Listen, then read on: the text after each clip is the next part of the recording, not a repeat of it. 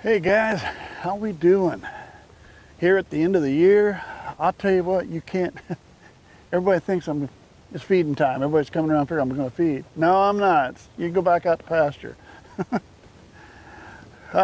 Anyway, at the end of the year, I can't believe this 40s, 50-degree weather.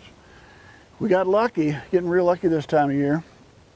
Sheep like it. They can be out there in the pasture laying around instead of having to curl up inside a run-in shed here to try to stay out of the weather. But so they get to spend a little extra pasture time they normally don't get.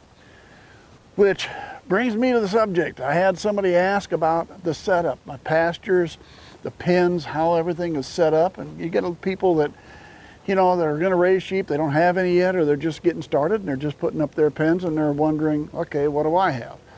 So we're going to take a few minutes. I got an overhead for a Google that you can get a good look at what we have here, and I'll bring that up in a minute so you can see it. But I'll tell you where I'm going to start. I am going to start with the catch pen. And I know I kind of harp on the catch pen, but I'll tell you what, we started out catching sheep without a catch pen, and it was a bear. And once we got that, it got a whole lot easier. So I'm going to suggest figure out where you're going to put your catch pen and then build everything off of that. That way everything comes back to the catch pen, and when you're bringing in new sheep, you can unload straight into the catch pen and then move them where you want. Or, you know, in my case, I could put some here and leave them for maybe a week while I'm isolating them, keeping them away from the other sheep, and they could just stay in the catch pen if they had to. So figure out where your catch pen's going to go, and then when you go from there, you can design after that. So in my case, there's the catch pen. My first building is my first pen or dry lot pen is right here. It's about 40 feet square. Comes off into the barn. It's got the run-in shed. Now, I'll be honest, the main reason this pen is here is because my water hydrant's right over there, and I got power right over there. And then come January, when it's cold and the wind is snow blowing and it's windy, I don't want to carry water. I'm not going to mess with hoses. I'm going to take a 5-gallon bucket, fill up that each time. I'm in good shape. So my first pen was kind of designed just because of the availability of water and power. Now, you're down south, you don't freeze, not going to be a factor for you. Off of my first pen is the first pasture, all right? One thing to take note, all pens have gates in the corners. All pastures have gates in the corners. Don't put them in the middle. Sheep like to come up along the fence, they'll naturally funnel right into a gate. You put a gate out in the middle of the pen, you ain't gonna get them in the gate very easy. Now the second reason I did that, I had my first pen's here, then I had to start coming down a ways my pens because I had my tractor barn over here. But as you can see, I've got my gate line here that I can come right here into the center pen. And this center pen's gonna be just about the same size, a little bit smaller than the other one, but basically about the same size. And as we come through this pen, it's also got a gate going out to that pasture, which is where the guys are right now. And when I get done with that, I have a third pen and another gate that connects on that one. Now that one's a little weird. It's got some of the fence panels up on the outside over there, privacy panels. This is the pen when I first got the mouflons, they were going in and I had no idea what they were gonna do. They came from a bigger pasture. This is a 5-foot fence, but that was only 4, so I wasn't taking any chances when I first got the mouflons. I put privacy panels up just so I knew they weren't going to be going anywhere. And off of that pen will come another pasture that I don't quite have finished yet. So I have 3 dry lot pens in a row. All 3 connect to the catch pen. All 3 have gates blocking off the pasture. So right now, if I had sheep in this pen and I need to put them in the dry lot, I've already got the sheep in this pen in the pasture. I just close that gate, open a gate over here, run those sheep all the way up to the catch pen, catch them, do what I wanted, run them all the way back, line the gates back up, and we're done. So that's kind of what you want. If you're making dry lot pens, make sure they all connect so you can get sheep from one end to the other all the way through, because these guys, you know, you're dealing, in my case, I'm dealing mouflons, black bellies. They're a little bit wilder than your standard sheep. So it's not easy sometimes moving these things. If you watch my vaccination video from last week, you can see those things bouncing off the fences and stuff. So you got to have it so it's kind of easy to move from one end to the other. All right, let's get the Google overhead so you can see that, and we'll talk about pastures. All right, let's start way over on the left-hand side over there to pasture number 1. As you can see, the yellow line is not fenced. That fence is not in yet. All the red fencing there is currently in place. That yellow on the far left-hand side, that is, I'm cleaning up that fence line right now, taking down dead trees so they won't fall in the fence.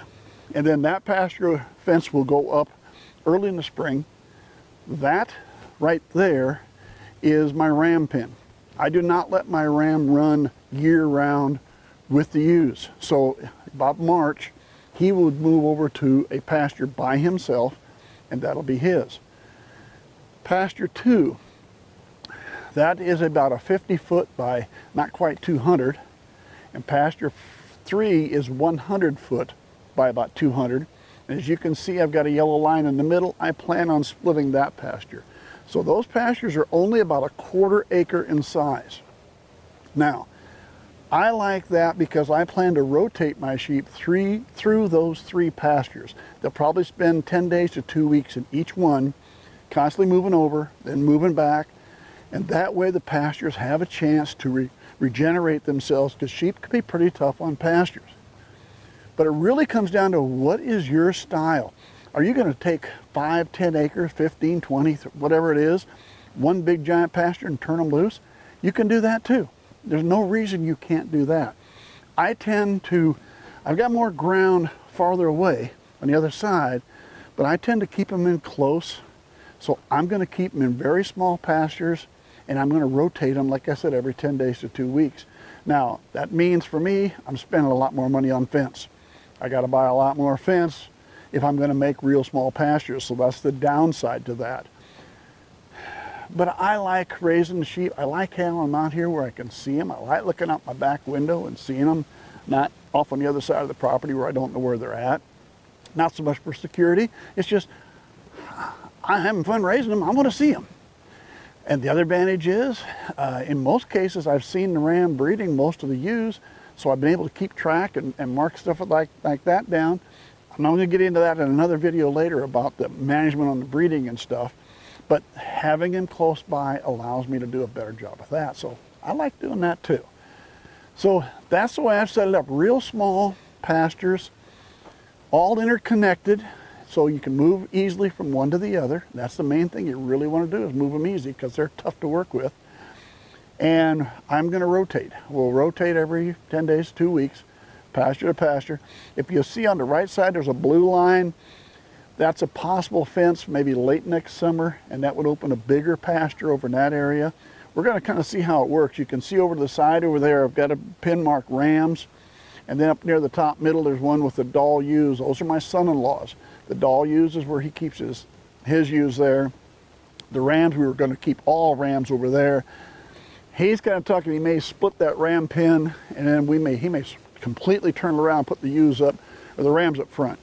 If he does that, then I might fence in that area with that blue line, and then we can put ewes right next to each other. I don't want to put my ewes right next to the ram pen. I'd like to leave a buffer zone, but we'll see if that does. We'll see how that works out later in the year. Well, you know what? The girls thought it was feeding time. I'm going to go get some grain. Let's go ahead and do some chores right away. All right, we're going to see if we can do this one-handed here. Corn and pellets, as I mentioned once before. Oh, yes. You ready? Is everybody ready to eat? Huh? Now, I will tell you, not everybody's going to come in. Them mouflons are going to stand back there, and they ain't coming in. No. Stephanie there, she likes her food. She's going to be right up there.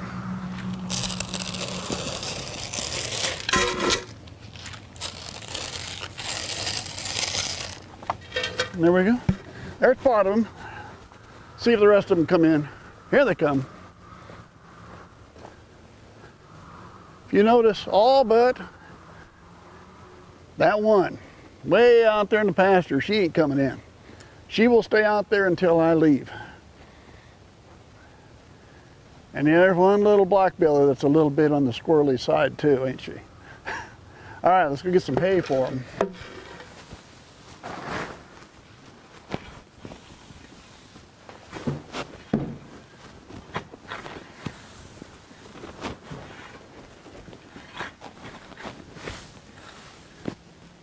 I give these guys about 2 pounds of hay a day each. So with 14 sheep, that's 28 pounds. But they're probably getting, you know, over 30. Let's get, here's the bottom of the last round. We'll throw that up in there for them. All right, let's go give them some hay.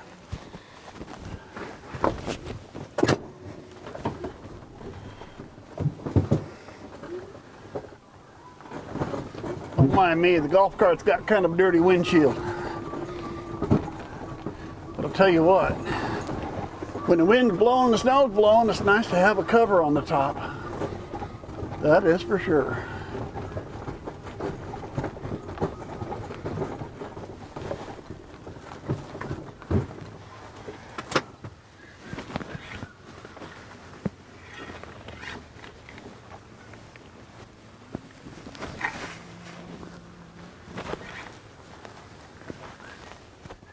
I will throw them some hay on the ground and some hay in the feeder. I mainly like to do it that way, so if anybody's picking on anybody, everybody's still got a shot to get some hay. There we go, girls, boys. Still got a few standing in the pasture. They're a little squirrely, as you can see, still out there. But that's got me, guys. Hey, for this time around, thanks for sticking with me. Subscribe to the channel if you would. Hope to see you again real soon.